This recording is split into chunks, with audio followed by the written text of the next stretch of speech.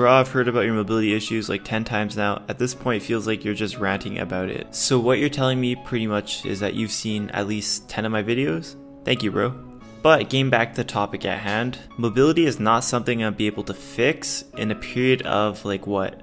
2 to 3 months, which is about how long I've been doing this whole YouTube Shorts thing. My mobility is a work in progress, and although I can't do a perfect front squat, I could do a back squat below parallel. Mind you, it's not perfect, but it's definitely acceptable for the sport that I plan to compete in, which is powerlifting. And on top of that, I am competing in 5 weeks. So all that stretching and mobility work, in combination of trying to push to new heights, new PRs, new weights, isn't necessarily a great idea in my opinion, as that's where I want to kind of prioritize my focus towards in the strength realm, and not focusing on whether or not my squat is ass to grass, whether I can do a front squat, because these are all things I can slowly add into my training after I'm done with my competition.